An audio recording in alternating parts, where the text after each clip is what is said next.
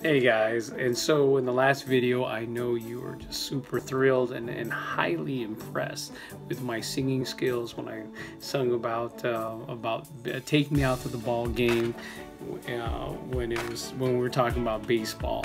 So today I'm wearing my basketball cap, but we're still going to be talking about baseball.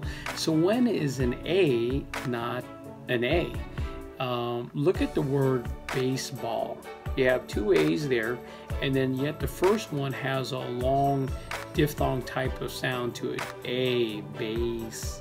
And then the other one is ball, baseball.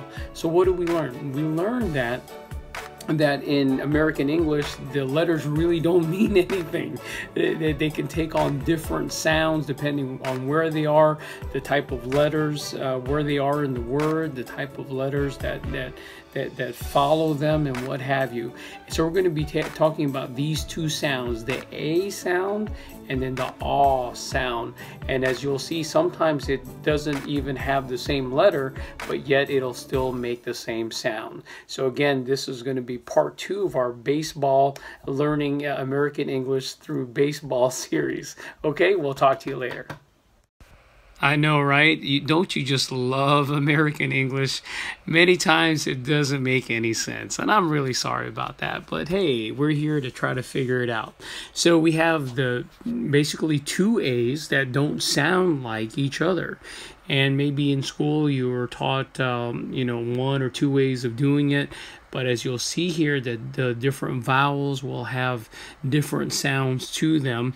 Even the same vowel will have different sounds. So the base part, the A sound that we're talking about, in the first part of baseball, you'll see words that are very similar to that. So if you take a look here on the left side of your screen, you'll see hey, wait, great, and wait.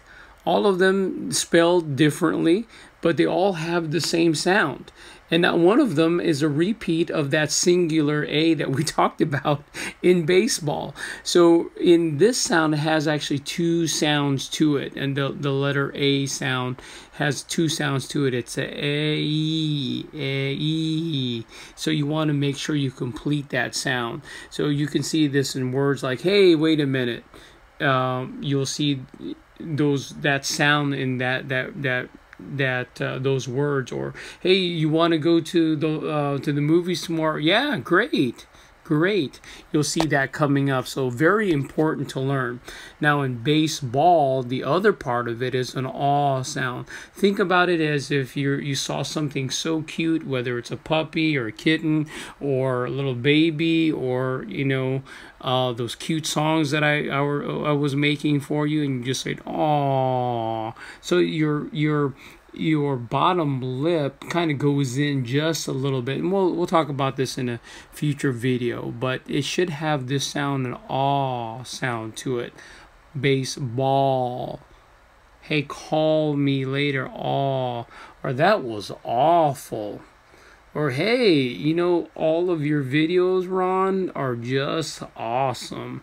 So you want to have that kind of sound with it. So practice that for me. Ball, call, awful, and awesome. See, it shouldn't sound like that first A at all that we talked about. It should have an aw sound to it. And you'll see this needed in real life. And hand me that ball. Or let me return your call all tomorrow, right? Or hey, we're gonna get together tomorrow and we're going to hang out at Jimmy's house. Okay, awesome. Yeah, I'd love to do that. Awesome. So these are some of the words, if you're going to be here in the United States or even sound like you have a good American accent and speaking ability, these are some of the things that you're going to want to pick up. So remember, two different sounds with the letter A. You have an A sound and an aw sound. So practice these today. I'd love to hear from you, and let me know what you think, and let me know, and maybe record yourself and let me know what you come up with. Love to hear from you. So in a later video, we're actually going to talk about how to make these sounds. But for right now, practice them and see what you see in real life that you hear these sounds. Thanks.